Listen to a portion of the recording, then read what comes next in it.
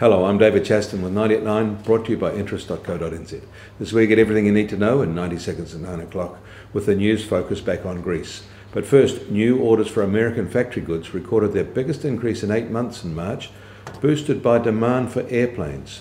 However, the underlying trend is not so impressive. Even less impressive is the latest factory data out of China. Their factories suffered their fastest drop in activity in a year in April as new orders shrank, hardening the case for fresh stimulus measures to halt their slowdown. The same data out of the Eurozone was relatively positive, although France is definitely not a bright spot. And things have turned positively grim in Greece.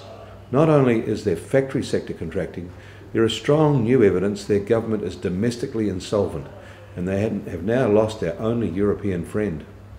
The IMF is now cracking the whip. The big problem is that during the recent negotiations, Greece has made virtually no effort at all on reform. EU anger is palpable. The crisis is coming to a head fast. Back in New York, the US Treasury 10-year benchmark yield rose again earlier today to 2.14%.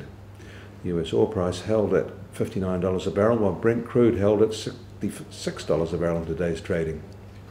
The gold price, however, recovered some of its recent losses, is now at $1,189 an ounce. New Zealand dollar starts today marginally higher at 75.3 US cents, 96.1 Aussie cents, and 67.6 euro cents. The TWI is now at 79.2. And finally, at 4:30 today, the Reserve Bank of Australia is widely tipped to cut its official policy interest rate for the second time this year. That's despite some signs their economy may be stabilising. If that actually happens, that would take their OCR down to 2% compared with our 3.5%. I'm David Chaston. That was 90 at 9, brought to you by interest.co.nz.